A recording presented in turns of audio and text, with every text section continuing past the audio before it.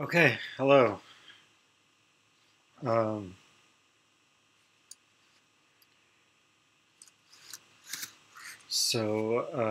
as usual, I'll ask if there are any questions about the course in general or anything like that before I start.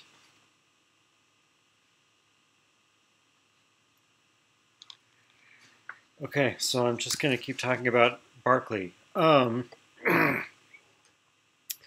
And yeah, so there are basically three things I want to talk about today. Um,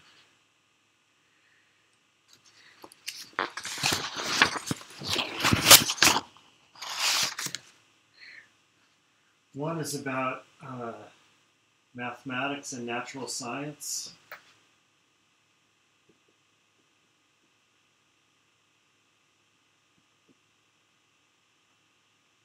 Berkeley explains his views about that in this reading. And another, which, I mean, in a way, it's kind of a subtopic of this, especially about mathematics, but it's interesting in its own right, and we'll see that Hume has something to say about it also. So, the infinite divisibility of space.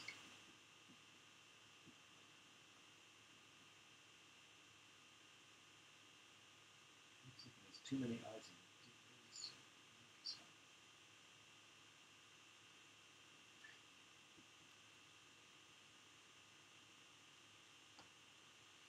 in it. And the last thing is the refutation of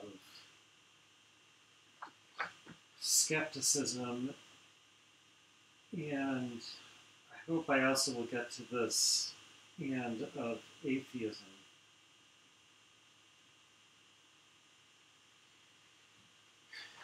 Okay.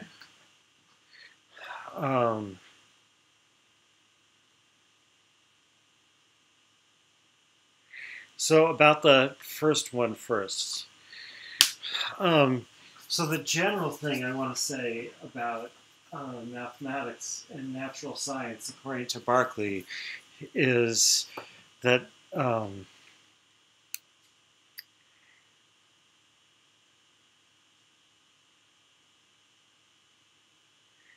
that the way it's supposed to work is this.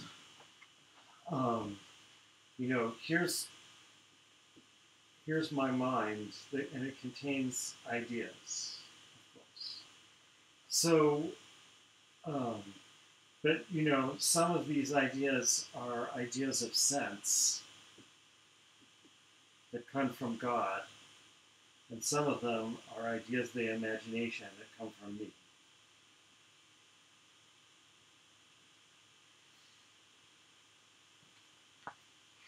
So, basically, the way mathematics and natural science in general are supposed to work, I think, is that so there's certain regularities that hold. Wait, I'll do some. Anyway, there's certain regularities that hold in the ones that come from God. Maybe I should draw them separately, even though they're all in my mind. But maybe that would be a better way. This is my mind, and in it, there's an order of ideas that comes from God.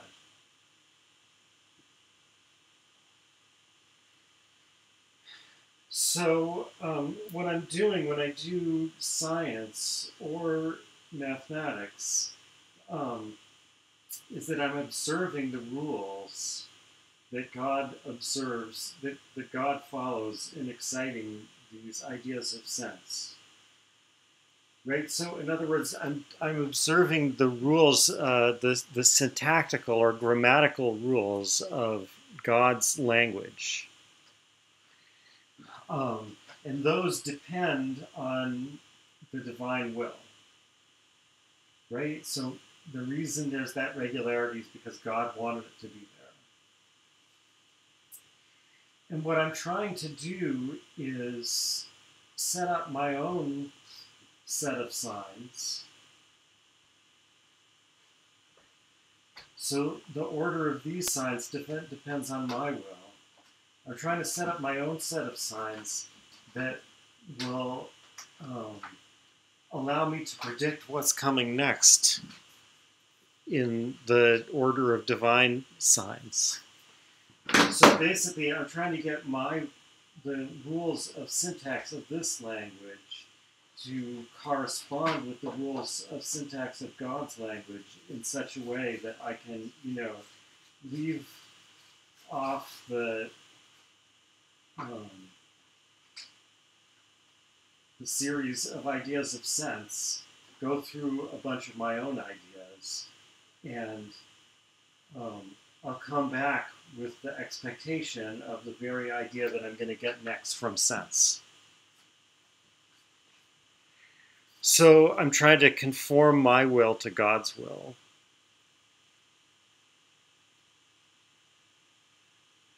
That's what mathematics and natural science are about, right? Like, that is trying to set up our language so that it will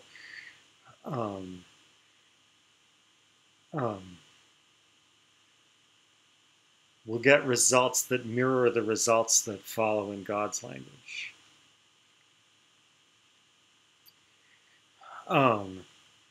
So, for example, like, I see someone put 2 apples in a bag. So, we'll leave out the other person because that's confusing. I see 2 apples fall into a bag, right? So that's a matter of these ideas of sense. Then I imagine, and this might involve writing them down signs, but let's suppose it doesn't, because that, again, makes things more complicated. I imagine certain signs of my own. I imagine, like, a mark for one of the apples and another mark for the other apples. So I have a rule by which I take those 2 apples, and remember, 2 apples are ideas in my mind. And I, so to speak, write down in my mind, instead of the 2 apples, these 2 marks. And then I see another apple fall in, and I write down another mark. And then I have a rule that allows me to take the 2 marks and the 1 mark and write them like that as 3 marks. And then I have another rule that allows me to substitute the ideas of 3 apples for these 3 marks. So at this point, I'm imagining 3 apples. And then I look in the bag, and sure enough, I see 3 apples. Right? So this little procedure that I've done with my symbols in my mind ended up, when I, so to speak, cashed it out at the end, having the same result as God's procedure with his symbols.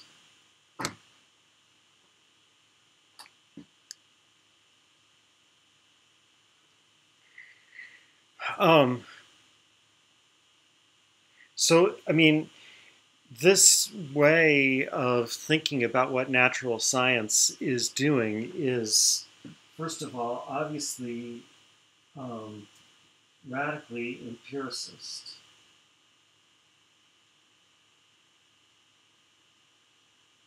Why? Because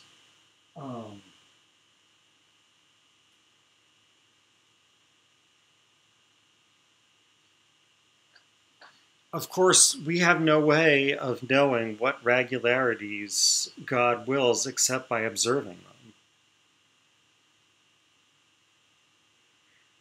So,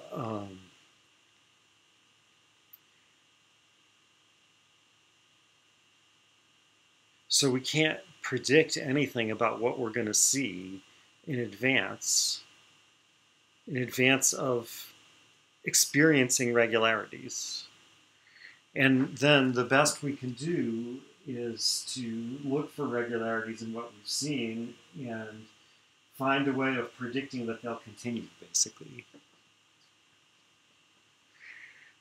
But there's never any guarantee of that, right? Because, again, the only way we know that God wills that when you see two apples fall into a bag and then you see another, if you look into the bag, there'll be three apples. Is that what's happened so far? But there's nothing that binds God to do that in the future, right? We don't know that the divine will is to always do that. Maybe the divine will is to do that up until now, but from now on, when you'll see four apples or one apple, or right, who knows? So,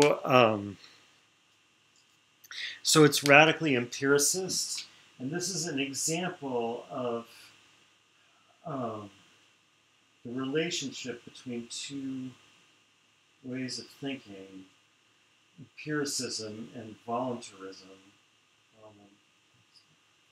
Voluntarism.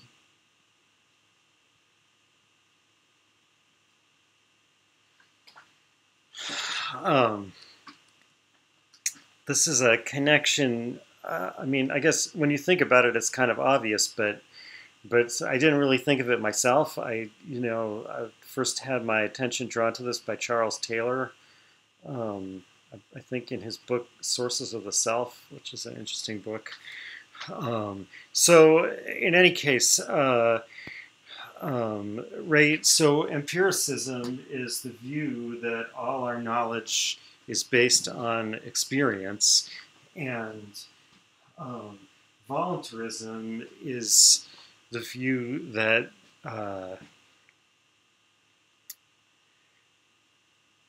well, there's different ways of looking at it, but it's something like that the divine will is prior to the divine understanding, or in other words, that there are no rules that God is following when he wills. Rather, the divine will is the source of all rules. So you can see how these two things go together. Right? There's nothing...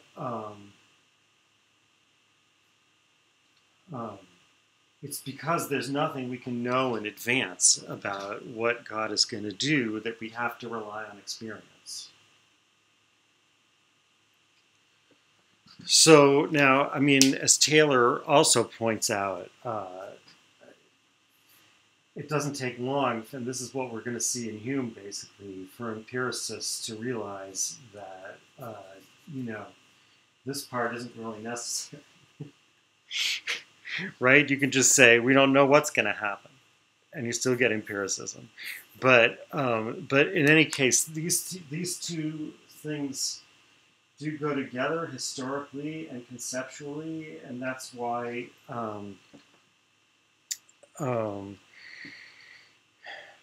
there's often, as in Berkeley, a connection between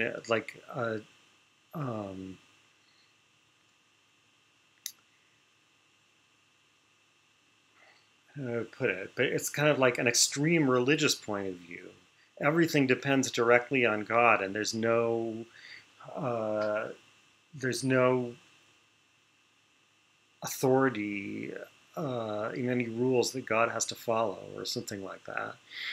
And that going together with this extreme empiricist point of view, which I guess at first you might expect that those would be at cross purposes, but actually they go together really well.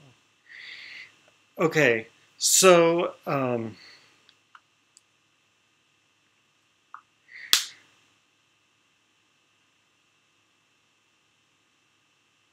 right, so as far as the empiricism, now I'm going to just read some of the things that Berkeley actually says about this. Some of these are from the reading from last time, and some of them are from the new reading, but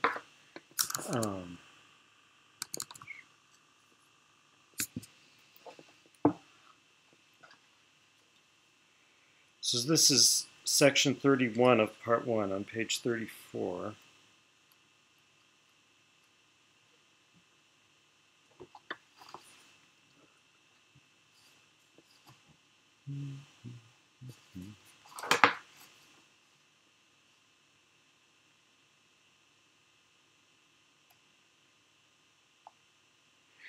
all this we know, and this is talking about what we know about the regularities in ideas that allow us to regulate our conduct.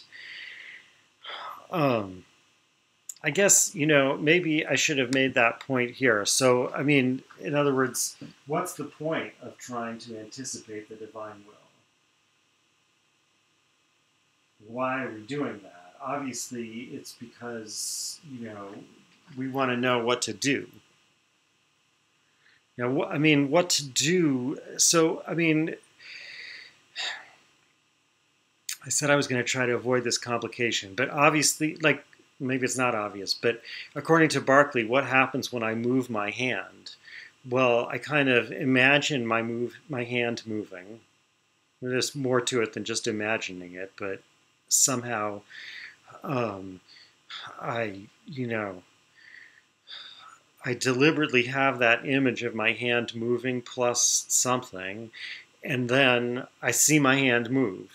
Now, did the imagining that I do make my hand move? Well, when I say I see my hand move, I'm talking about ideas of sense, right? So they're caused by God. They're not caused by me. Nothing's caused by my ideas. So imagining the hand moving isn't going to cause me to see the hand moving.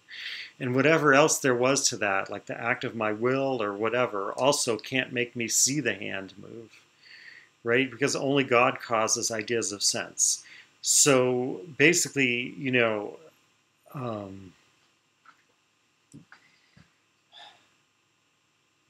that's why, learning what to imagine is basically the same as learning what to do. Right? Like after this, I might imagine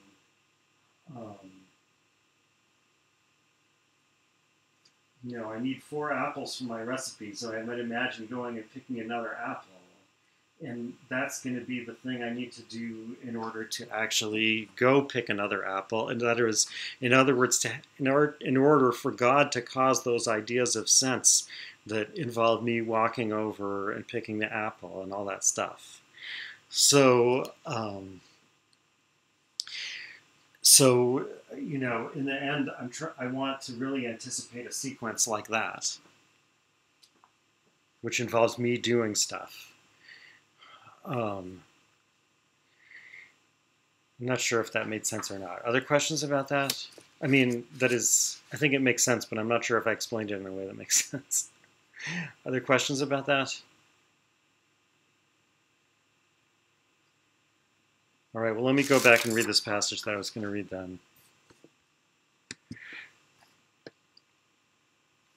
All this we know, not by discovering any necessary connection between our ideas, but only by the observation of the settled laws of nature, without which we should all be in uncertainty and confusion,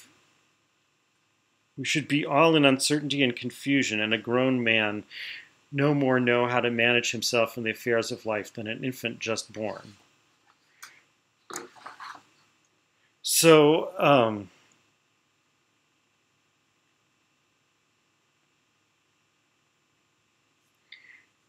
right, that thing about we don't perceive a necessary connection between our ideas, again, is the radically empiricist part of it. If in this sequence here I could see a necessary connection between the ideas of these 2 apples and this 1 apple and the idea of these 3 apples on the other end, then at that point I wouldn't just be like guessing what God's going to do next based on what he did before, right? Because there would be a visible necessity. And that would mean that in something outside of me, either in God or it basically will end up being, at least if you believe what Locke does about the primary qualities, it will be in something that is neither me nor God. Rather, it's bodies. It's the bodies that are the apples, according to Locke. But in any case, whatever it is, outside of me, there's going to be some rule that things have to follow. They must follow it because I see that these ideas are necessarily connected. And if they're necessarily connected, then the things that cause them must be necessarily connected. Right? So that's ultimately a way of saying that not everything depends on the divine will. Now, I mean, I'm not sure what Locke would say if you said this to him. He might say, oh, well, you know, but by miracle, God, I mean, well, but I mean, at least remember that Locke doesn't think we can believe in a miracle like that. Right? Like if I hear a voice in my head saying, you know, from now on, 2 + 1 = 5, and there will always be 5 apples when you put 2 and 1 together, I can't believe that it's God, according to Locke. And I think by the same token, if I was to from now on, every time I looked in the bag, there were always 5 apples instead of 3. I couldn't believe that it was because 2 + 1 is now 5. I would have to think it's because of some, you know, it's because apples are growing inside the bag or something, right? That is, so, like, whether or not God could theoretically change his mind about that, according to Locke, that's not something we could experience. We see the necessity, and so we can't believe that something violates it. There's a question here. Isn't anticipating God's order an act of volition? Is it then an idea of sense as well? Wait, do you mean according to Locke or according to Berkeley?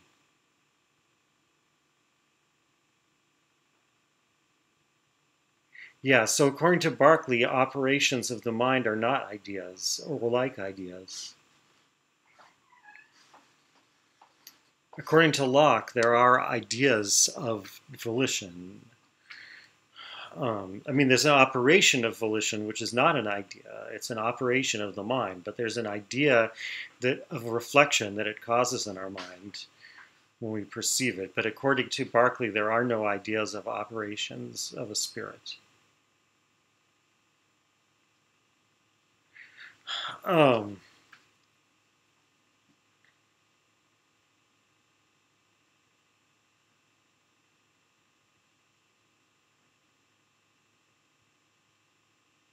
So we express our, you know, you might say, then, well, wait, how,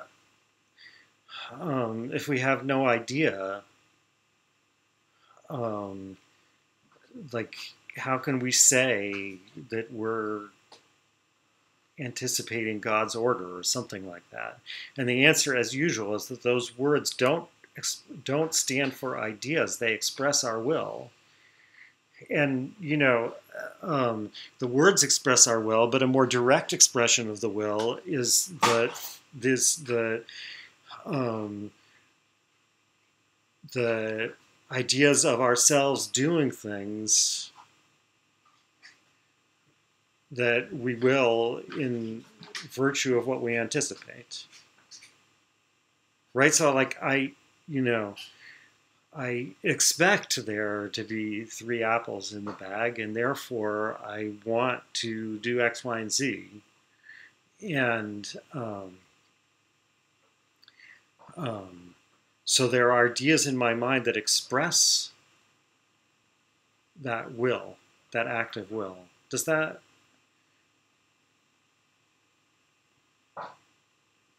Okay, I don't know. I hope that helps the question. But the idea, I'm going to put it this way, the ideas in my mind that express that act of will are not ideas of an act of will. They're ideas of, for example, me going over and picking another apple. that is, they're ideas that are just like the idea of sense that I'll get when I actually walk over and pick another apple, except that they're fainter and etc.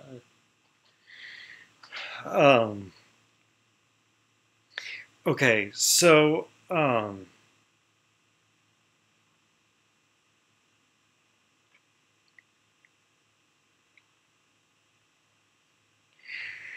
right, so that means that the sense in which we can explain things by the laws of nature is only what's called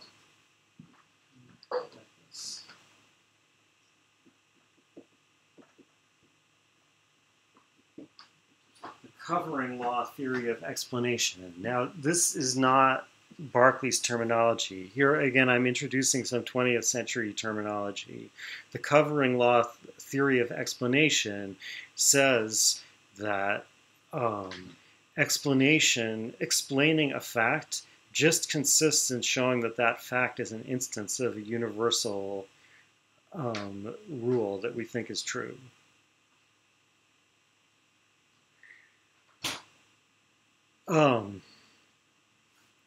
Right, so although Berkeley doesn't use that terminology, he says that.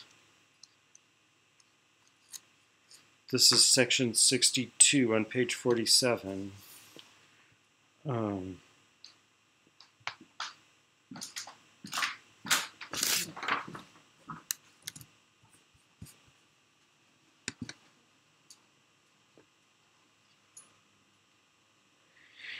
There are certain general laws that run through the whole chain of natural effects. These are learned by the observation and study of nature, and are by men applied as well to the framing artificial things for use and ornament of life, as to the explaining the various phenomena, which explication consists only in showing the conformity any particular phenomenon has to the general laws of nature, or, which is the same thing, in discovering the uniformity there is in the production of natural effects. Right? So, like, in other words, when I say I notice the apple falling out of the tree, and I say, well, that's explained. Someone's asking, could you repeat the definition of covering law? I mean, actually, Berkeley just repeated it for me. I'll show that to you again, right? Which explication consists only in showing the conformity any particular phenomenon has to the general laws of nature. Right? The explanation of a fact just consists in finding a general law that this fact is an instance of. So, like, if the apple falls out of the tree and I say, explain that. So the explanation might be, all heavy things fall. Right? Meaning, this particular heavy thing fell, and this one fell, and this one fell, and this one fell, and this one fell. Right? And this apple fell too. And that's the explanation of why it fell. Right, so that explanation, it finds a law that covers this case. That's why it's called covering law, but it doesn't explain it in the sense of showing it was necessary.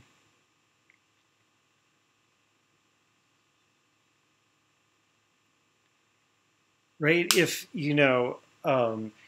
apples only fell on Tuesdays, and the rest of the days they floated up into the sky, and an apple fell out of the tree on a Tuesday, and you asked, like, oh, explain that. I'll say, well, the explanation is that apples fall out of trees on Tuesdays.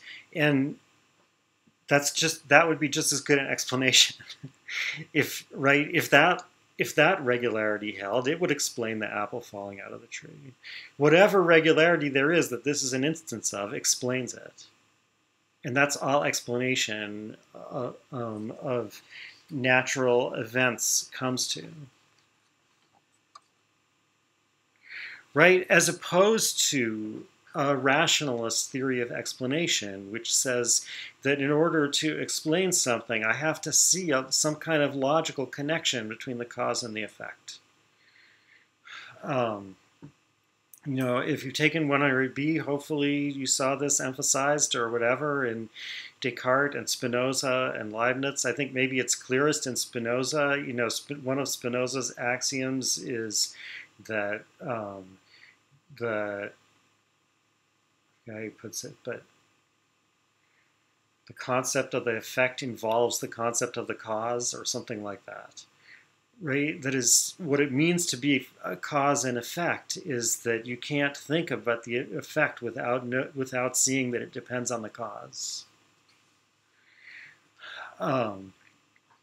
So Berkeley and Locke, you know, without bringing in that, well, I mean, actually, so this is what Locke puts Locke kind of in between here, because Locke says explicitly there's no logical necessity, right? There would be no contradiction in a triangle where the angles didn't add up to two right angles.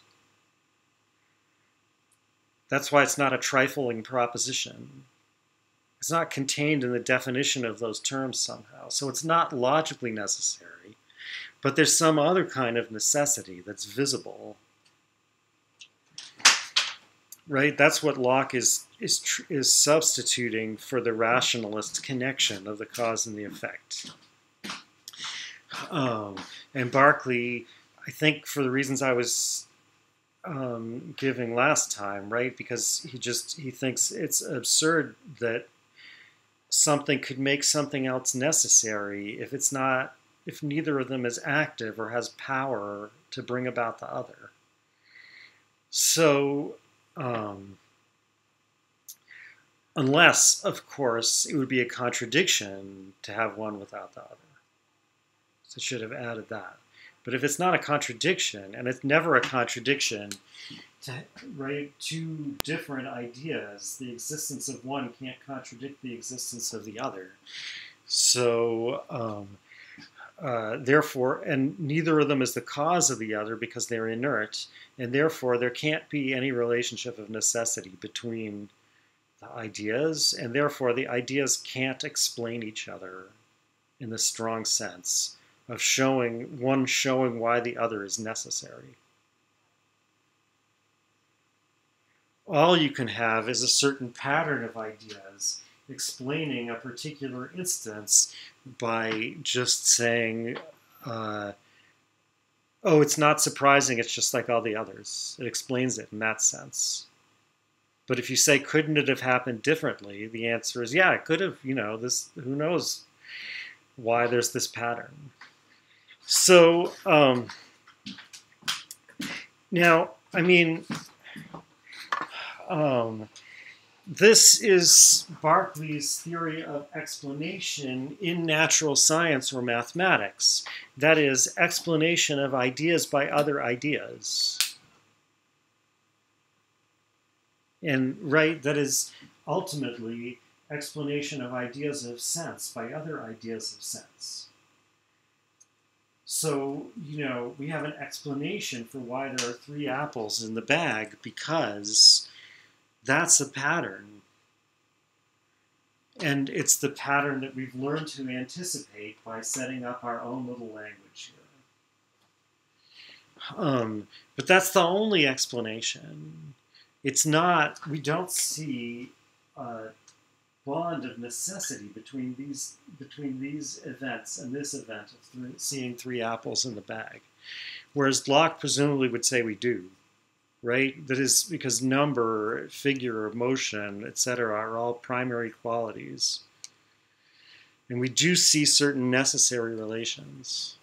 And again, that's, I think that Locke would say that since we see those relations to be necessary between our ideas, we literally can't believe that law is violated. We would be going against our own reason. It wouldn't there's no well, I don't know, maybe in the case of arithmetic, Locke thinks there actually is a contradiction. That kind of complicates matters. But anyway, I mean, let's say there's no contradiction in there being 5 apples in the bag.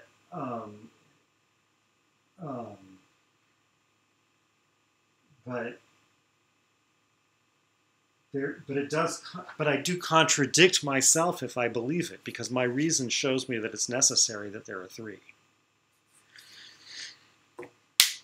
And that's Locke, and that's what Berkeley is saying is not only don't we have it, but it's impossible and absurd. Of course, Berkeley does think that something explains the pattern and each instance of it in the stronger, like, rationalist sense. Something makes it necessary, right? But what makes it necessary, of course, is the divine will.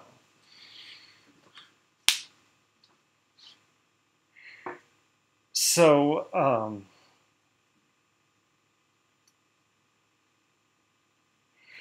so that doesn't, I mean, we can't do this with the divine will. Right? We can anticipate the order of ideas using our own order of ideas, but we can't set up an order of ideas that describes God's will, because God is a spirit and ideas are not like spirits. And ideas are not like spirits precisely because there's no necessary connection between them. So they can't resemble any structure in the spirit that caused them. There can't be an analogy between some relationship between these ideas and something about God, because the relationship between the ideas is, because there is no relationship between the ideas except in God. I don't know, that last remark maybe made it harder to understand rather than easier, but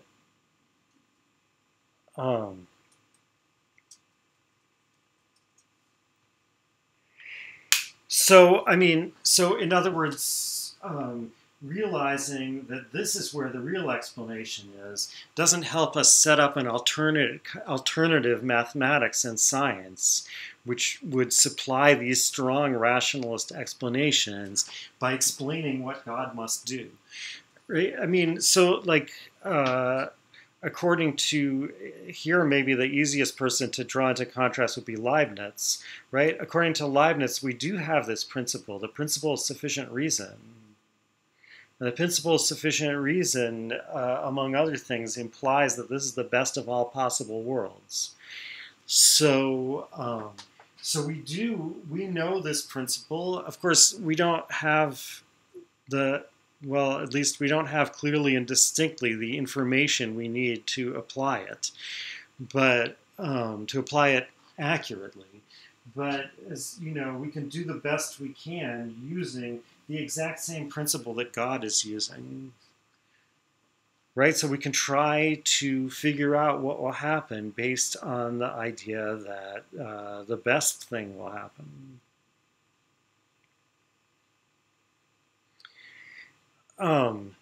And, you know, that might sound kind of like it wouldn't work very well, but the main Leibniz's main application of that principle would be in ethics.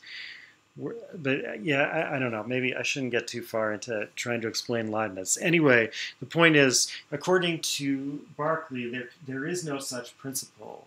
Right? You couldn't say in words what principle God is following, because that would be setting up ideas to resemble the will of a spirit, and you can't. So,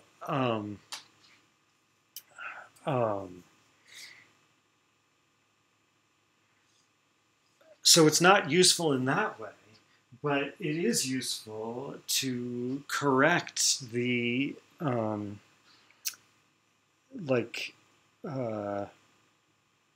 pretensions of natural science and mathematics, because it makes sense to say, according to Berkeley, mathematics and natural science can explain things, sure, but only in this way. They can't give a real explanation. a real explanation would show the necessity, right? So this is what he says, for example, this is in section 103 on page 63.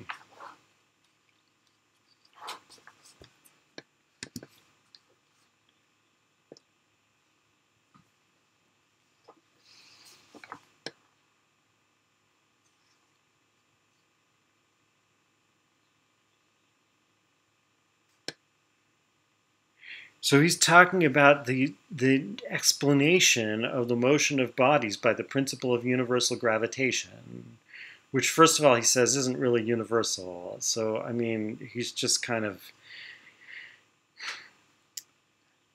It's clear when he discusses Newtonian physics that he does, he's not really an expert on it.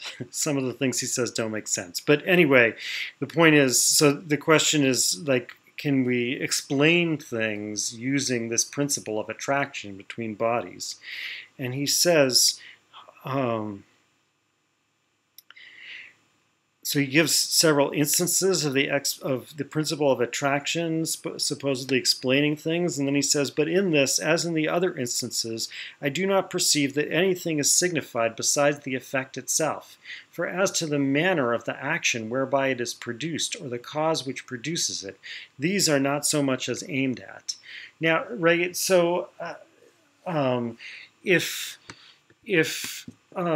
explaining the manner by which an effect is produced or the causes of it were just a matter of this, right? Like explaining the manner, the cause of something is just showing how it is an instance of irregularity that we've observed, then saying that, the apple falls because of attraction, meaning the apple falls because bodies tend to move towards each other. So he doesn't really understand the difference in motion and acceleration, which is obviously a big problem in trying to explain Newtonian mechanics. But in any case, let's say the explanation is just that bodies tend to move towards each other. So Berkeley is saying, well, that doesn't say why they tend to move towards each other. Well, I mean, in this sense, it does say why they tend to move towards each other, right? That is, it says that they tend to move towards each other because they tend to move towards each other, meaning that in every particular case where they move towards each other, it's because, so to speak, that's what we observe to happen, including in this case. So when Berkeley says in the passage I just read that, as to the manner of the action whereby it is produced or the cause which produces it, these are not so much as aimed at, that's because he doesn't think this is the only thing you could possibly mean by explaining something. On the contrary, he believes in this stronger way of explaining something, but he says that the answer to that is always going to be, that's what God wanted to happen. So,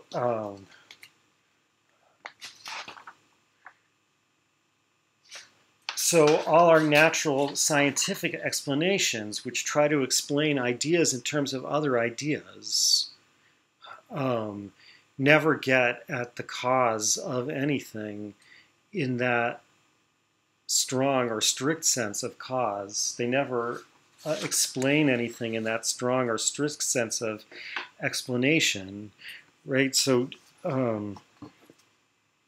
this is section 106 on page 65.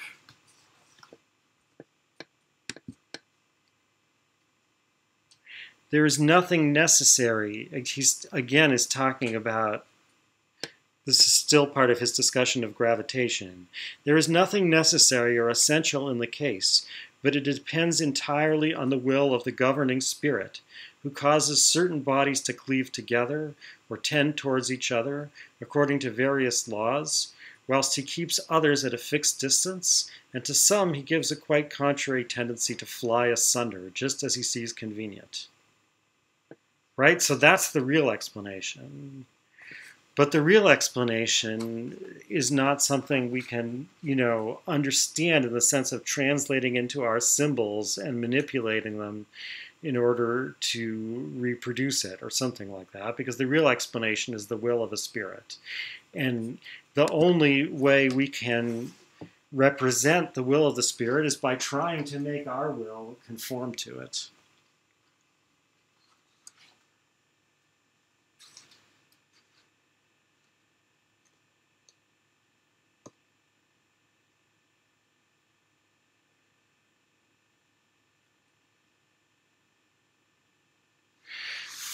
Okay, so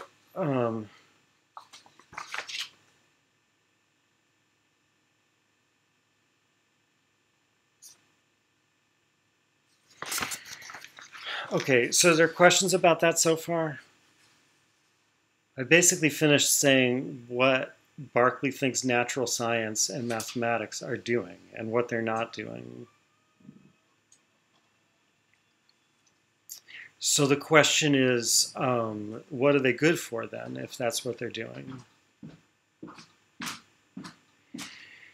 And the answer, according to Berkeley, is, well, if you think what they're good for is to know everything, to know universal principles that always must hold everywhere, then you're going to be disappointed, because that's not what they do.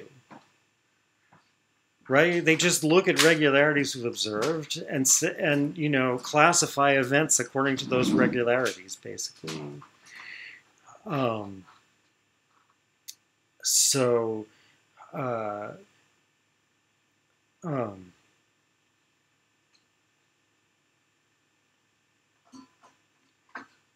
doesn't allow us to perceive a necessity in anything that's going to happen next. So what does it allow us to do? Well, so, I mean, basically, I think there's two things that Berkeley thinks that mathematics and natural science are good for. So one is, so these rules of divine syntax, by which the ideas of sense follow each other, are arbitrary rules. Right? They depend on the will of God, and we can't give a further rule that God is following, that determines His will. So they're arbitrary rules, and so we can't. And again, this is the difference with Leibniz. We can't say, it doesn't even make sense to say, basically, these are good rules. These are the best rules. But it does make sense to say that the fact that there are some rules, and we're not always unpleasantly surprised when we rely on them, shows that there is goodness and wisdom and constancy in the cause.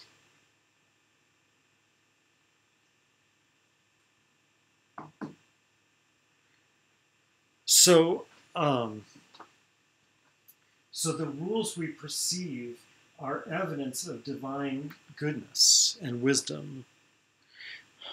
But they're not evidence of divine goodness and wisdom because they're good rules.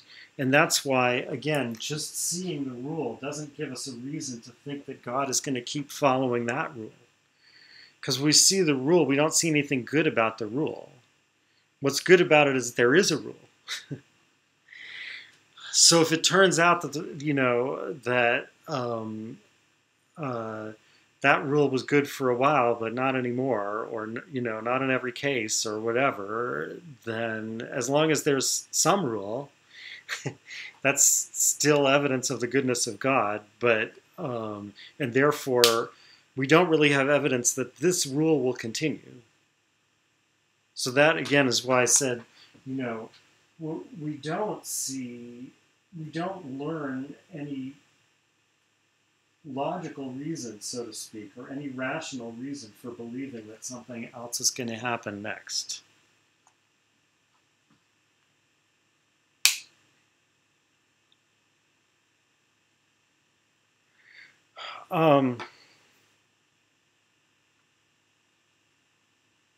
And this is why, Berkeley thinks that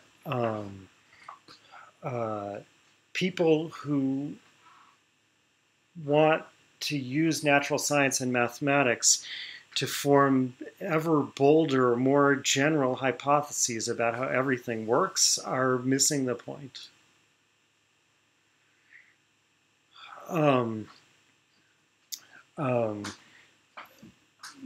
The point is to observe the rules that you've already seen, and in the particular, the ones that were useful, and be grateful that we can rely on them. That is, that so far we've been able to rely on them. That's number one. And number two, the other thing we can do is to rely practically on the continuation of those rules. So what's going on there is we don't have a logical reason to expect God to keep up the same rule, but we do have faith that whatever God does next will be, that we have faith that God is reliable, generally speaking, right? That God is not a deceiver. So, and therefore, even though we have no logical reason to expect that this will happen next, we have, so to speak, a moral reason to act as if it will. That is, to depend on the reliability of God. So therefore, the two proper uses of natural science and mathematics, according to Locke, are according to Berkeley, are number one, to contemplate the divine goodness insofar as it's shown itself so far, or I said so far twice, but anyway, the divine goodness that has shown itself so far, and number two, to use it for our practical purposes. So, so the attempt to extend scientific or mathematical knowledge to broad new hypotheses when we don't see any use in them is just trifling with syntax, according to Berkeley. And so this is the way he explains it. This is section 109 on page 66.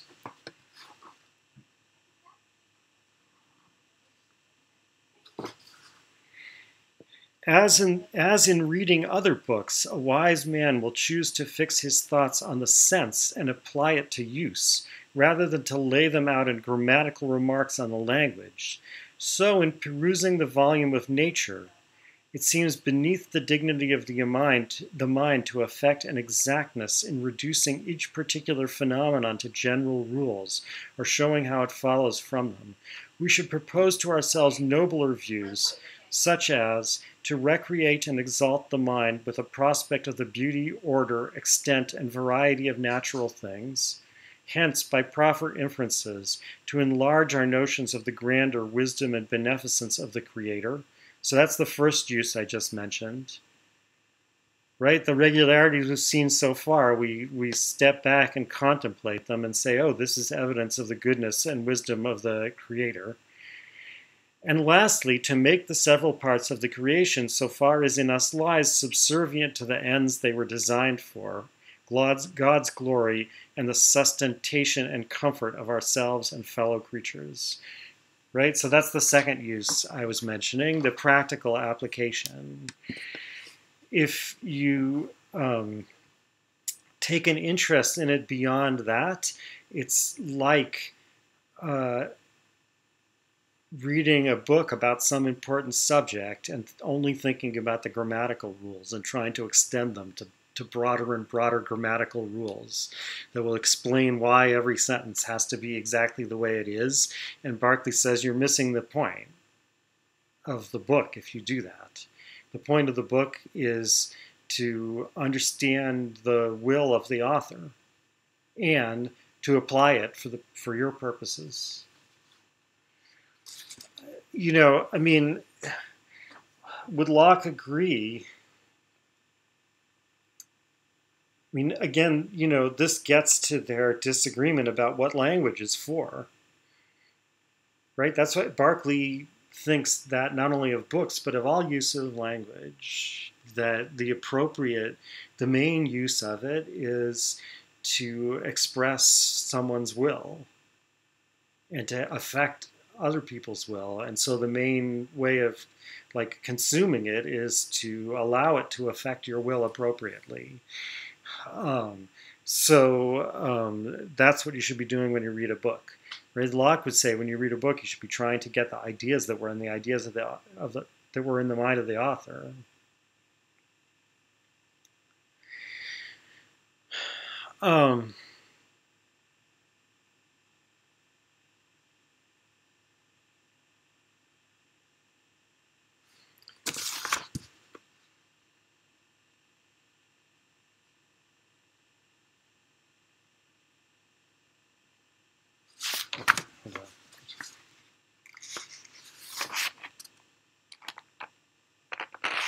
Right, and I think so. That's definitely what Berkeley thinks about natural laws, like the law of universal gravitation. I've been claiming that it's what he thinks about geometry and arithmetic as well.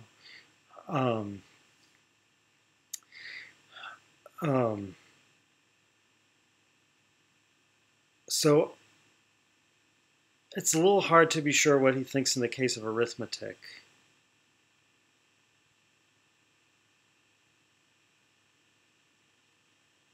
I mean, you know, he explains the origin of arithmetic basically in this way, that first people learned to substitute counters or marks for things so that they could, if they wanted to know how many things there were, they could manipulate the marks or counters, and then they would know how many things there were. And then they learned better ways of doing that, where you don't have to have one mark or count per thing, but you can, use one mark to stand for a lot of things, and so on and so forth. And that's how we got our number system, and that's what arithmetic is about. I guess the question is, at the very beginning, when we decided that, like, if we want to know how many apples there are in the barrel and it's hard to count the apples, we can substitute little counters for the apples instead.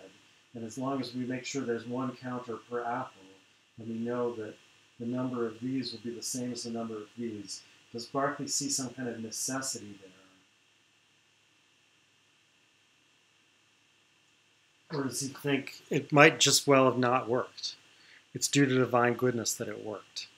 That you get the same answer when you count up the counters as you do when you count up the apples.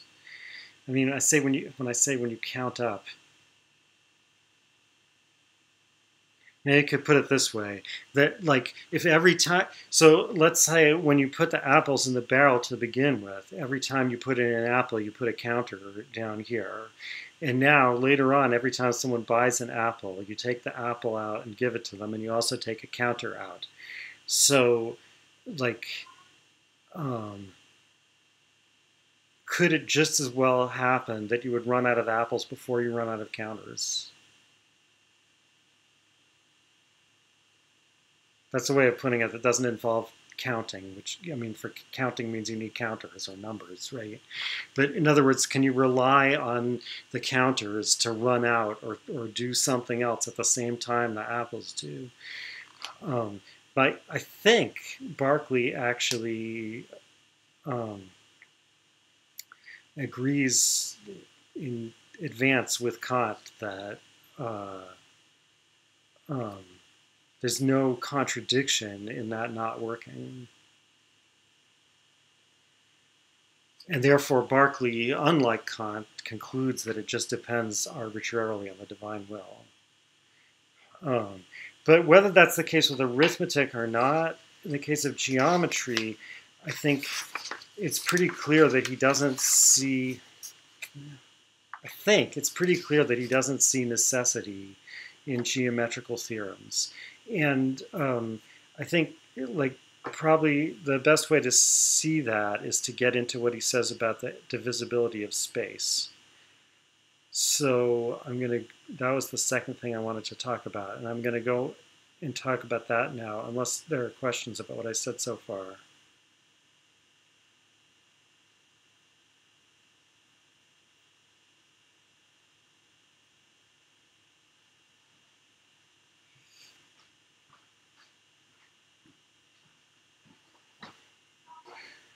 Okay, so the infinite divisibility of space. So, I mean,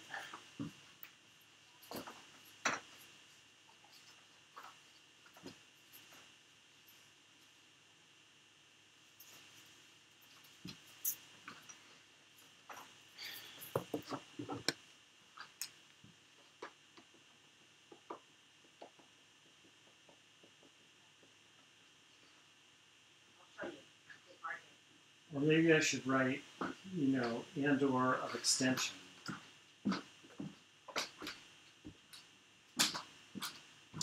I mean, I'm adding that because I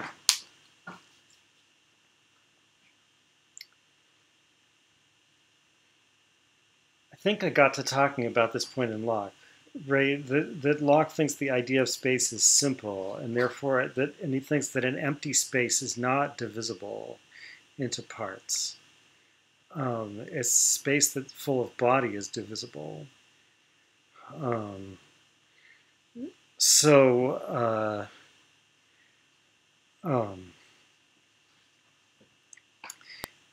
Empty spaces can be said to have parts because we know the parts of bodies can move into them, basically.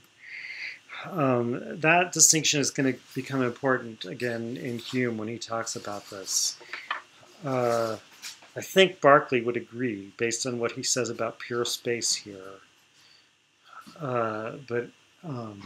So if you say this isn't about infinite divisibility of empty space, which in a sense doesn't have parts. It's about the infinite divisibility of body. So for example, the infinite divisibility of a line.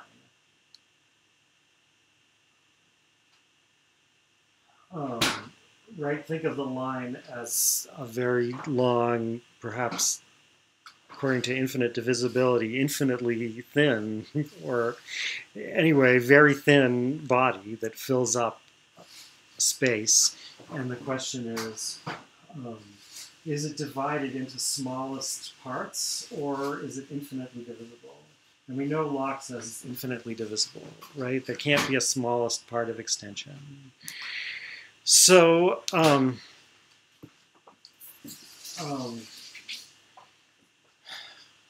Berkeley says, number one, that's evidently false and absurd. And number two, it's only because people have believed that they got into all kinds of weird, uncouth results in mathematics that make it hard, in geometry in particular, that make it hard to understand. So, I mean, I think the type of result he's thinking about is this, that suppose this is a square.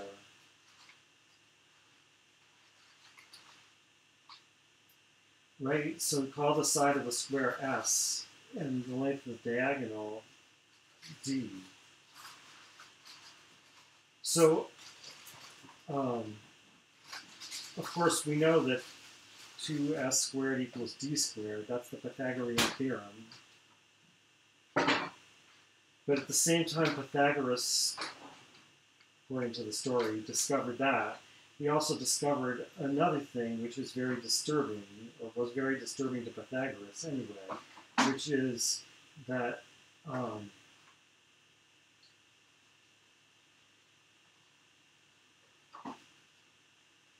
there are no two natural numbers, n and m, such that this is true.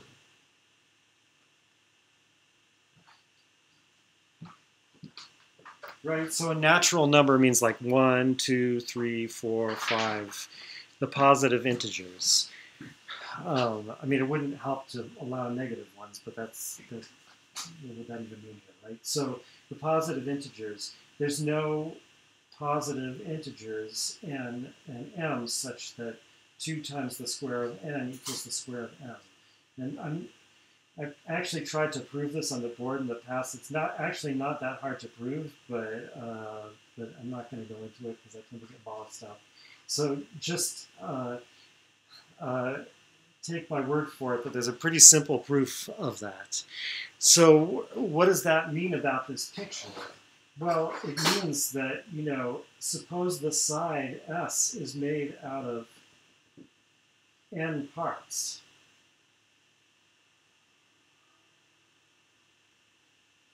So there's no number m of those same size parts that you could make the side d out of.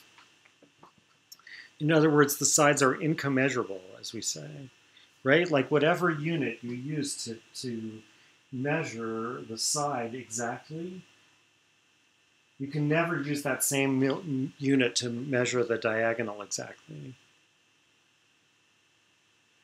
Or another way to say this is that the square root of 2 is irrational. That is, there is no ratio, no rational number.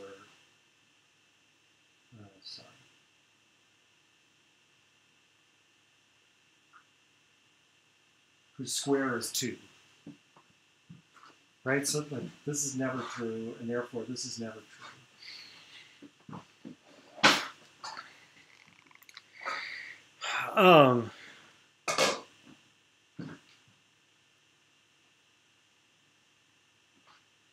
So I think this is the kind of weird result Berkeley is talking about.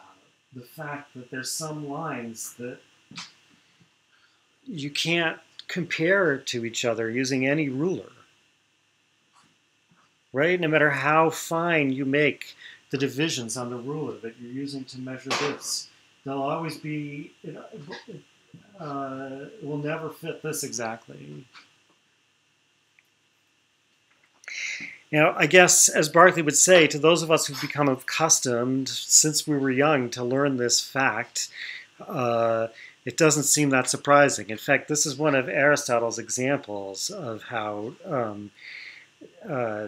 philosophy or science begins in wonder, but it doesn't end in wonder. So he says, you know, nothing would surprise the geometrician more than if the lines turned out to be commensurable. Even though at the beginning that's very surprising when you first learn that fact.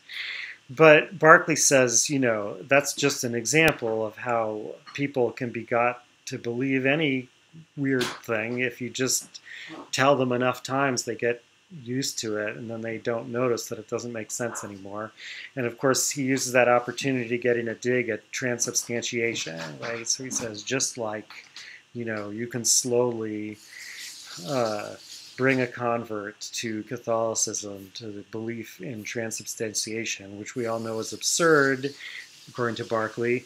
But, you know, people can get used to anything. So,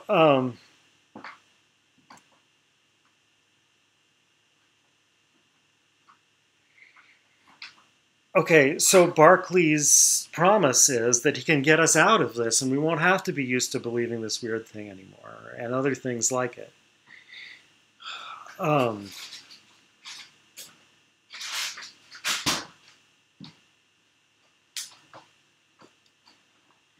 Now, and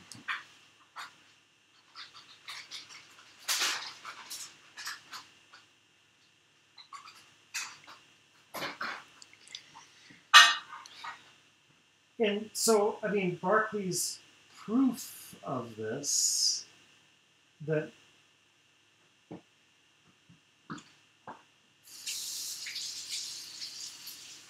what should I say first?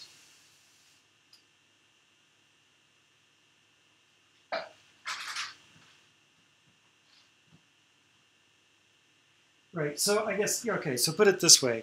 Berkeley says, we only seem to get results like this because we believe that space is infinitely divisible. But in fact, mathematicians never explicitly stated that principle, that space is infinitely divisible. Yeah, okay, all right, no, I'm not starting to like this.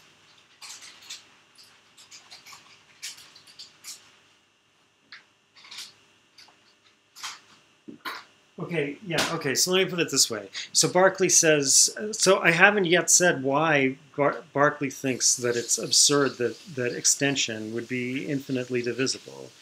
But before we hear his reasons for it, there seems to be a big reason against it, which is that mathematical proofs work so well, right? That they seem to generate certainty, that they seem to be, every step seems to be clear and convincing. So, you know, against that, along comes Berkeley and says, hey, I have this great proof that space isn't infinitely divisible. And there's a famous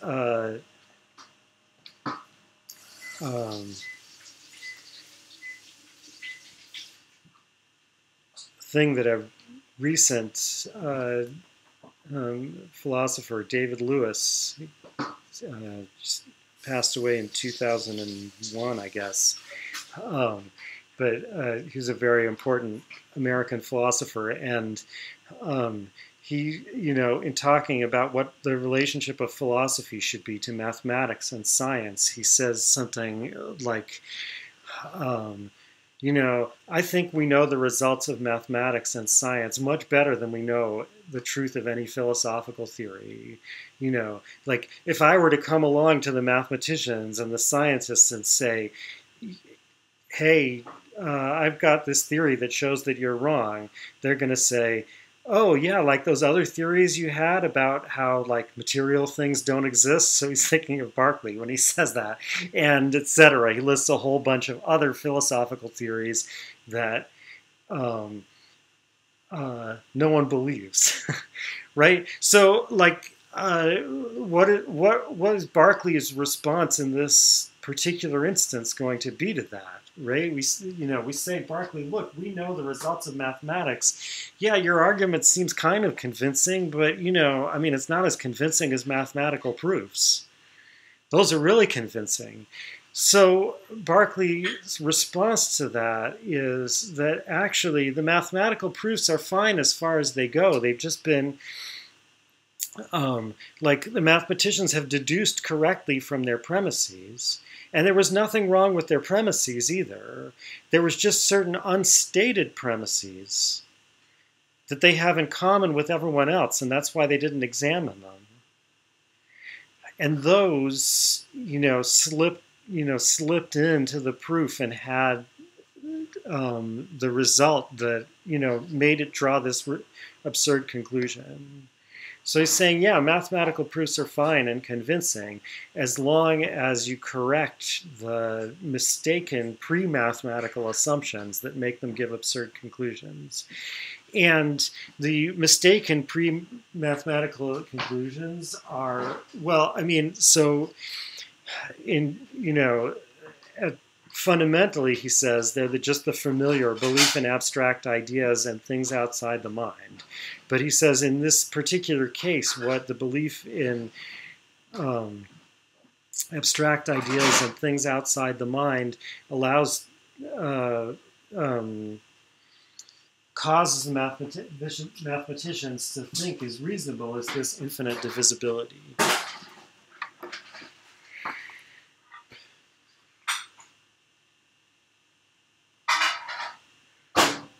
Right, so in section 123 on page 72, one thing I noticed when I listened to myself lecturing last year, which I never noticed, is how often I say right. Right? I don't know if that's a bad thing or not. Anyway, here it is. So section 122 on page... section 123 on page 72.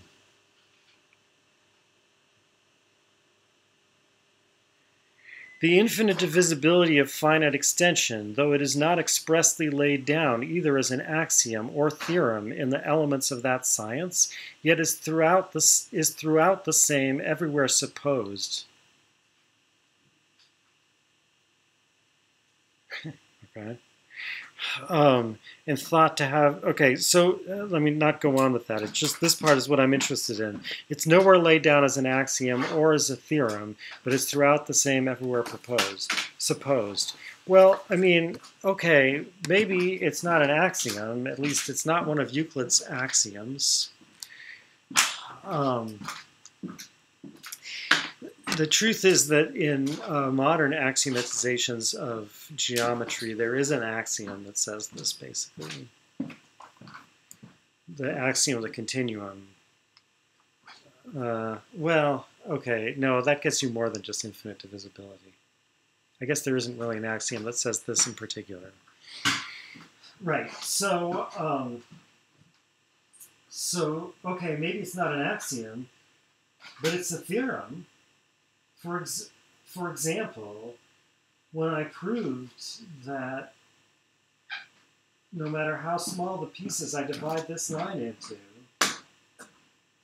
I can't get a whole number of those same size pieces to add up to the length of this line. That shows that lines are infinitely divisible. Because if there weren't infinitely divisible, there would be some smallest piece. And then if you added up those, if you took that smallest piece as the unit, you would have to be able to use it to add up to whatever line you wanted to. I'm making a couple extra assumptions in there. I think Berkeley also makes them to think about whether that. What if the smallest pieces are? What if the indivisible pieces are all different sizes? I mean, I don't think Berkeley thinks that makes sense because he thinks an indivisible thing is as small as it can be. It doesn't have parts. We'll see Hume saying that explicitly. So all indivisible things are the same size by definition, according to Hume, and I think according to Berkeley too, right? So in other words, you can't say, oh, I'll get a bunch of the ones that I used, the indivisible things that I used to make this line, and then I'll get almost to the end, and then I'll get like a bigger indivisible thing to fill in the gap or something. They're all the same size. So if they're all the same size, you can see that obviously it's not going to work, right? Because there would have to be an n and an m that would make this true, and there isn't. So it seems like it is a theorem.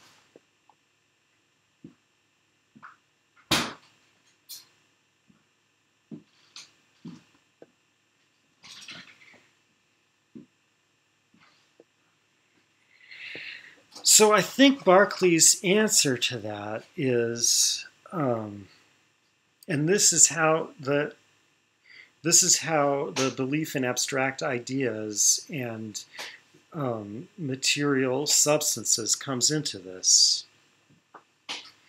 So Berkeley says, you know, a line is an idea in our mind. A line is an idea in our mind, and it's a particular idea, right? There's no general idea of line. They're just particular ideas of lines, or I guess what we would call line segments, right? Finite pieces of lines. And moreover, that those particular ideas of line in our mind are infinitely divisible is obviously not true, because there's a smallest part that you could see or imagine. So if you took this line and divided it over and over again into smaller pieces, they would keep getting smaller and smaller and smaller, and finally they would be the smallest thing you can see, and then there would be no way to divide them into pieces that you could see anymore. Now, I mean, of course, if you believe that these ideas just represent something outside the mind, then you can say, and this is what Locke says, that true, you can get down to a visible idea so small, this is called the minimum visible, can get down to a visible idea so small that you couldn't see something that was half as big as it. And so it's indivisible. But Locke says, nevertheless, it stands for something in the external body that is divisible. And you can know that for sure.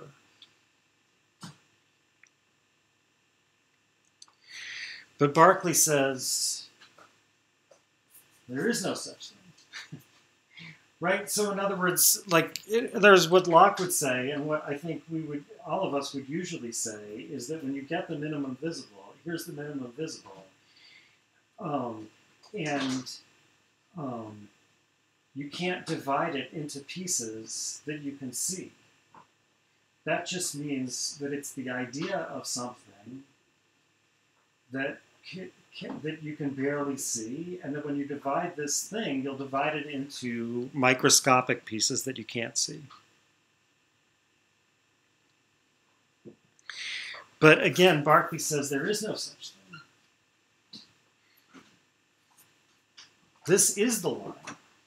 It's not a representation of the line. It is the line. So if it has smallest pieces, a line has smallest pieces. Okay, well, what about this proof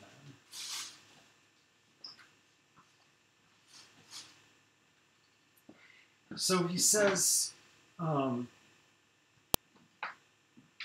you have to think back to the way he explained this already in the introduction. How do we use these particular lines in doing a geometrical proof like this? So, I just said that the side be S and the side be D. This square is supposed to represent all squares. Now, again, according to Locke, the way that works is that, this symbol I drew on the board is just the sign of an abstract idea of a square. And the abstract idea of the square agrees not only with this square that I drew on the board. In fact, it doesn't exactly agree with this square I drew on the board, right? The square on the board is a symbol of it, even though it's not really a square. The sides aren't straight, they're, whatever. But in any case, forget about that part. So, it agrees not only with this square I drew on the board, but with every square, every possible square. But again, Berkeley says there is no such thing. So how can we do this proof for all squares then? And Berkeley says, well, we do this proof for all squares, not by using this particular square as a symbol of the abstract idea of square in my mind, but it's using this particular square as a sign of all other particular ideas of squares that we can have. And that way of using something as sign is what someone says, isn't this like Zeno's paradox?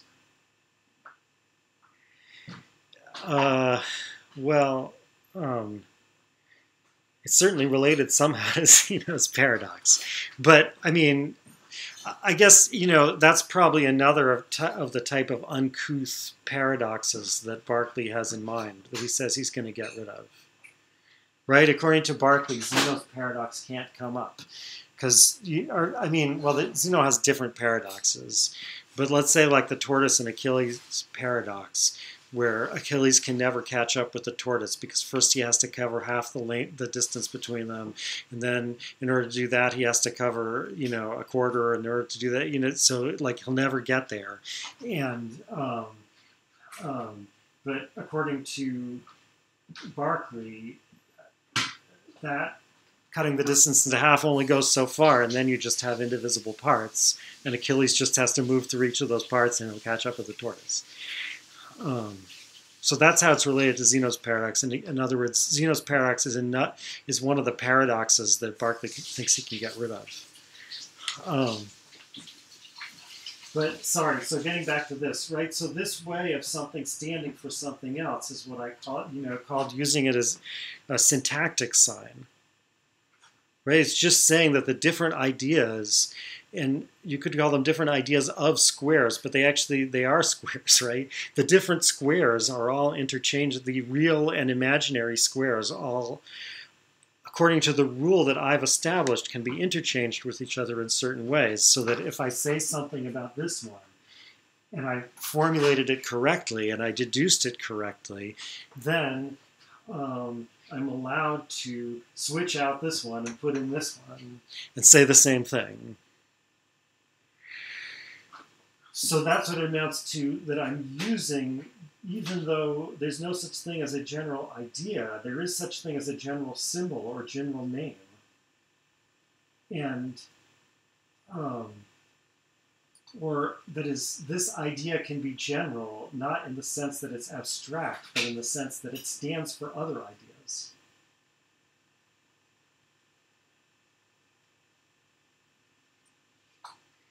And then Berkeley says, so,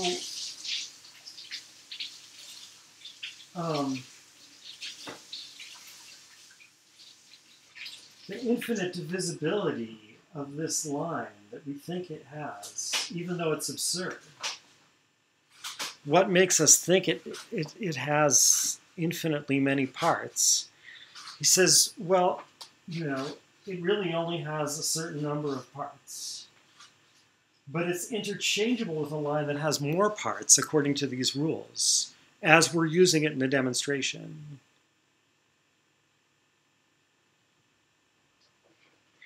So when we use it, and he doesn't say it exactly this way, but I think this is right, like when we use it in the demonstration, we can't mention anything that depends on the exact number of smallest parts this line has, because that would disrupt the use of it to symbolize all the other lines. Now, I mean, there's something weird about this, because if a visible line is the idea, then they never get that big, right? I mean, that is, you could see the entire radius of the Earth as one of Berkeley's examples, but only if you got far away enough from the Earth that the entire radius of the Earth, and we would normally say it looks really small, right? But according to Berkeley, it is really small for you when you're there. Because again, there's no difference between the idea of the Earth in your mind and the Earth itself. That is the Earth. So if it looks small, it is small.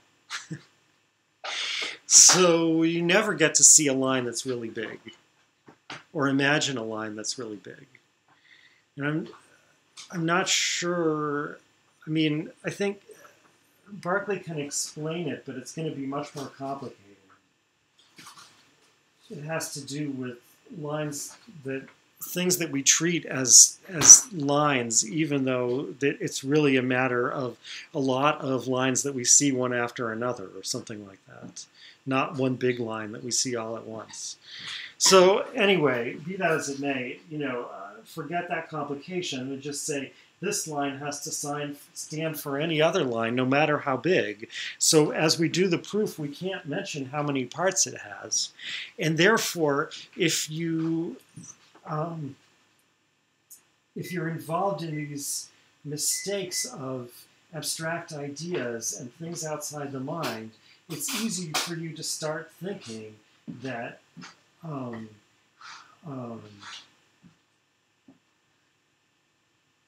we don't mention that in the proof because the line that we're actually working with doesn't have that limitation.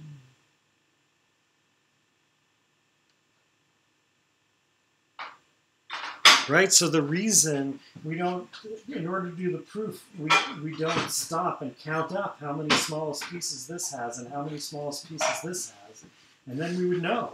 For this particular square, we wouldn't have to write down some relation like this. We would know the side has, 120 pieces and the diagonal has what it, right? That would be the answer. So the reason we don't do that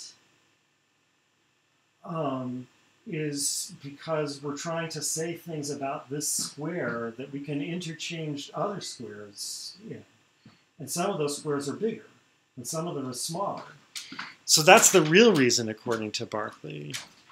And according to Berkeley, what the proof actually establishes is something like, at least, and I think you have to add this, based on the regularities we've seen so far. Based on the regularities we've seen so far, the bigger the lines are, the closer this will get to being true. But it will never be exactly true. That's what the proof establishes. And the problem is the mathematicians misunderstanding why they don't mention, rather than thinking they must not mention the number of parts this line has because it will disturb the universality of the proof, they think they need not mention how many parts this line has because it doesn't have parts. That is, it doesn't have smallest parts. It doesn't have indivisible parts. And then when you say, well, but look, there's parts of it that are too, there are parts of it as small as you can see, they'll say, oh no, that's just a symbol of the abstract idea I have in my mind, and it stands for something that's never in my mind, but only outside my mind, a continuum that's infinitely divisible.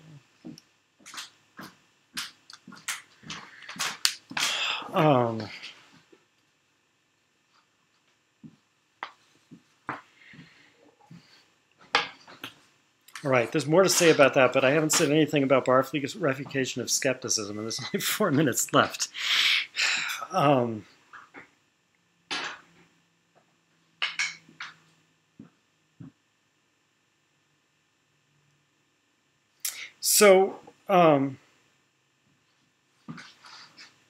Berkeley gives a little history of skepticism in sections 86 through 88 of part 1. And the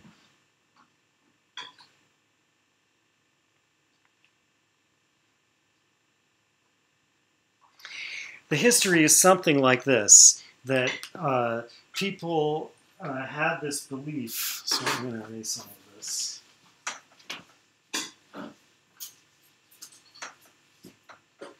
People had this belief in ideas versus external things.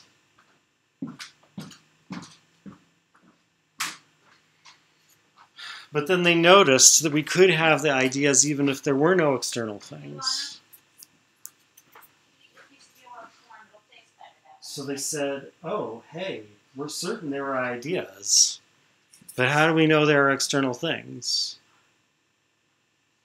And that's how they started to doubt the existence of things. So, and the refutation of skepticism, of course, is very simple, which is that ideas are things. And so, since we're sure there are ideas, we're sure there are things. End of refutation, right?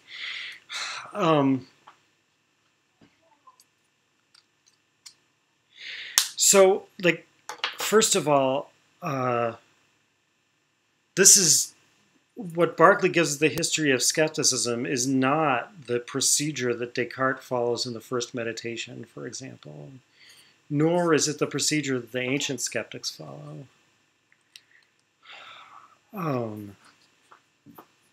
So how do they actually operate?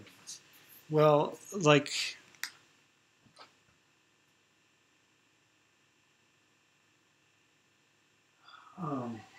how can you cast doubt on everything that you've believed up until now? It would seem like you would need some external principle that you're certain of, and you would use it to criticize everything that you've believed up till now, and then that would be dogmatic, not skeptical. So therefore, skeptics always actually work by showing that our beliefs, our existing beliefs, contradict each other. So we can't believe all of them anymore. Therefore, they're all in doubt now, basically. And so an example of doubt about the senses, now this is actually, I think he mentions this in the 6th meditation, but it's, and I think I've mentioned it before in this class too, that there's a tower that looks square when you're close up. When you're far away, it looks round.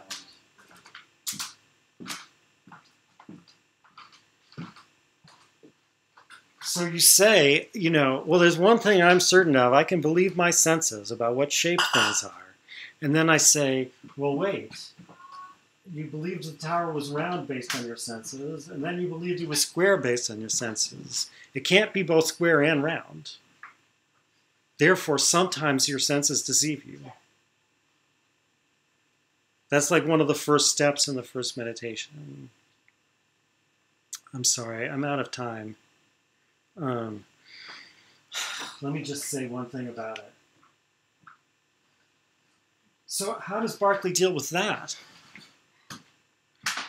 And the way Berkeley deals with that is he says, of course, strictly speaking, this round tower and this square tower are not the same thing. They can't be. They're two different ideas, and things are ideas. I had this idea first, and then later I had this idea. They don't contradict each other. How can two different things contradict each other? But wait, what did I mean then when I said the same tower looked round from far away that looked square close up? And Berkeley says, you meant that according to the regularities you've observed in the world,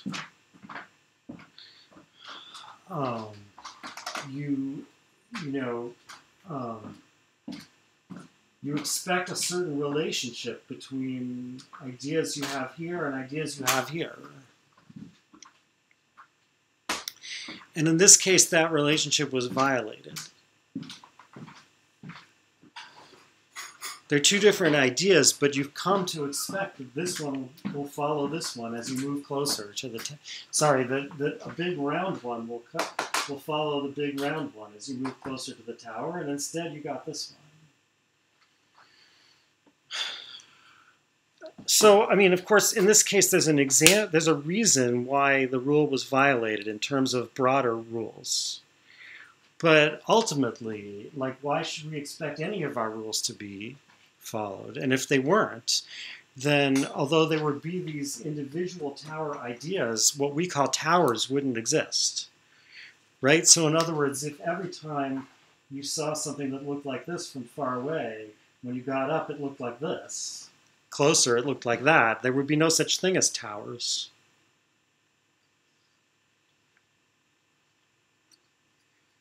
So if you ask Berkeley, okay, so wait, so why should we believe that this won't happen in every case? In which case there would be no things. So this is a different way of casting doubt on the existence of things, and I'm claiming it's closer to the one that Descartes starts with. And Berkeley's answer is, God is not a deceiver, right? We know that God is wise and good and establishes regularities. It's the same as Descartes' answer. He really has not refuted skepticism in a different way than Descartes has. Okay, and I'll end on that note. See you next week.